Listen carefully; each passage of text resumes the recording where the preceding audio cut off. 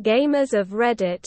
What kind of video game would you create if you had absolute creative control? Wow, but UE5. I'm currently working on one, so I'll get back to you in like 4 years. A mix of Forza Horizon and GTA with very good gun combat taken from serious shooters like Doom, Quake. Bunch of real cars with near sim handling. Race driver mixed with contract killer story and very satisfying gun battles. I'm basically only interested in racing and shooter games. So it would be interesting to see what would result from mixing the best of both genres. With a minimal amount of story thrown in. Basically GTA. But the whole map would be generated with voxels. In order to realistically simulate environmental damage. Such as cars crashing into buildings and leaving actual holes in the area of the building that the car struck. And explosions leaving behind holes in the ground. MMORPG on Unreal Engine 5. With a completely open world and everything you can do in life. But with the elements of fantasy. I love open worlds, so I'd start there. Cel-shaded games seem to have long-lasting visuals. Sly Cooper. Borderlands. Jak and Daxter for example. Fantasy setting for magic variety stuff. Always liked the idea of encountering a character that's separated from their own world living in nature that's overpowered and tames the mythical creatures of that world.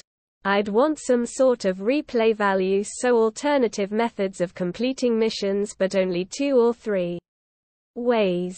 One true way for best result, but others for a casual player. A great character customization. Something like GTA Online but more cartoonish. Similar to Arcane's animated series. Always wanted to create a character similar to rappers I listen to. Dreadlocks seems to be lacking in a lot of character creators. No pay to win. And every cosmetic is unlocked by completing challenges or multiple playthroughs. But I'd specifically make the multiple playthrough rewards invisible. So people don't feel forced to keep playing. But is hidden there as a reward for those that do. Unmarked dynamic missions. AKA missions that happen naturally. For e.g. in some games like RDR2 or Watch Dogs you can go to the bar and get drunk. Well, turn that into a mission. Instead of just blacking out and jump to your character waking up in a ditch. You find yourself in a human trafficking situation and have to break out. The goal with this is to take seemingly pointless activities and turning them into something more. I've always liked meaningful collectibles. One such being the haikus in Ghost of Tsushima. Maybe make the character have stories tied to in-game characters with a sketch of them and a little note you can find in your HQ. Maybe a framed decoration describing whatever lesson they taught you after completing their storylines. I.e. something like this. https ico.files.wordpress.com/2020/0/8/John-Powell-the-curse-of-Uchitsune 2-1.jpg. With a note like, the greatest archer in all the lands. I owe my skills to X, may I live up to their name. One thing I've always disliked, however, is when you complete a game. Can visit characters in the game but have little to no dialogue options with them.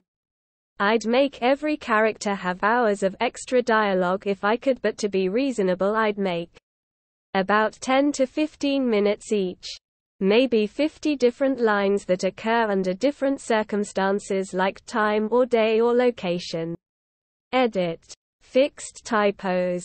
I'm sure I could get more in there, but that's overkill already. I love games. A turn-based RPG with upgrade paths. A fully realistic cop simulator game. First person and everything. Would be down to having to manage your family relationship. as in doing too much overtime might pay off your hose way faster, but not spending time with wife, husband and kids will end up in divorce. Also have to focus on health outside of work. Too much drinking, fast food, and you won't be able to chase down faster peeps. Strict rules, so if you have a bad shooting game ends straight away and have to start from scratch. Tons more could go into this. Like a promotion system so you could eventually go work for the FBI. Or if you want, just be a small town cop for as long as you want. Might be mostly sandbox, but could have some story elements also. The more I think about it, the more I want to add a 3D ant colony simulator where every tunnel and resource is managed and large-scale battles are fought against other colonies and insects and even humans with magnifying glasses and ant spray. I'm talking model the entire house and yard and have a 3D world under the surface. A bad one. I would make an open-world RPG. It would be set in New York City. You're a guy from the streets and you end up becoming a soldier in the mafia. You get to pick among the 5 families to serve. You can pick what you say to other NPCs and change to story depending on your decisions. If you end up becoming a made man in one of these families and can move up the ranks to captain or consigliere to underboss to being the head of the family. I would have so many shops and vehicles to choose from. I would allow weapon customization.